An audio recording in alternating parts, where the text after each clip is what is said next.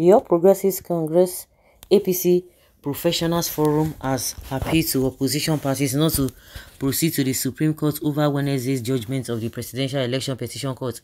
Isa Yuguda, the chairman, board of trustees of the forum, said this at a news conference on Friday in Abuja.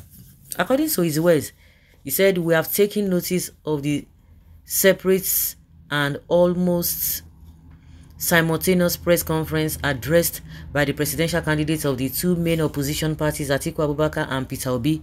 While we concede that it is within the rights of the petitioners to proceed to the Supreme Court, we appeal to them to spare the country from further polarization of the citizenry and heating up the polity with another round of wild goose chase spiced with fake news and unverifiable claims.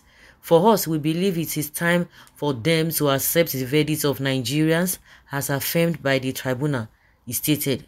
Mr. Yuguda said there was need for Nigerians to join hands in supporting the government of Mr. Tinubu on his renewed hope agenda of moving the country to development.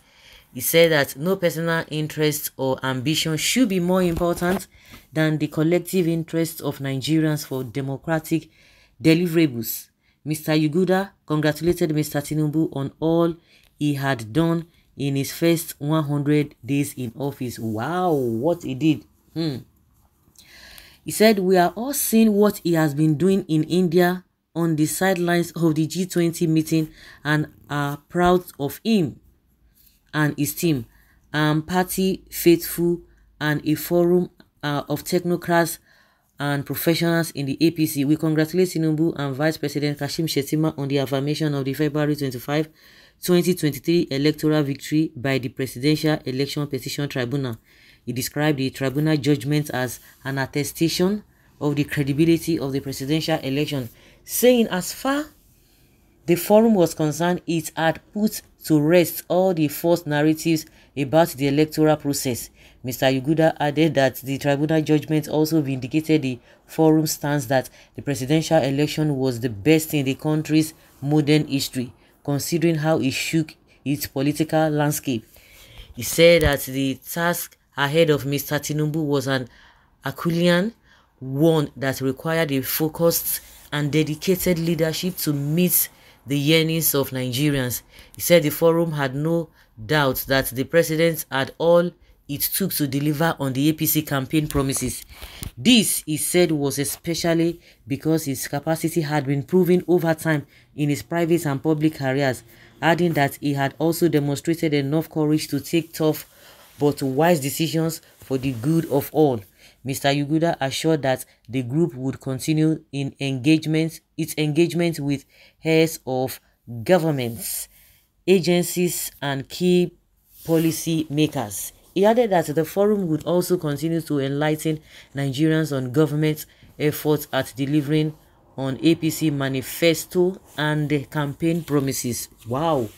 You know, the first thing I really want to say concerning what these guys are saying is that, or what they have said is that Nigerians can really see what Tinubu has done in 100 days. Maybe you, millions of Nigerians are not going to be saying the same thing. Even those who voted for Tinubu, those of them who voted for him, they cannot be telling you that in his 100 days that they are okay with his policies. Which policies? In private sector and where? This is the same propaganda you guys are even selling out there. His 100 days was a day. It was disastrous. 100 days was a danger to the Nigerian people. Yes, the tribunal can say whatever they want to say.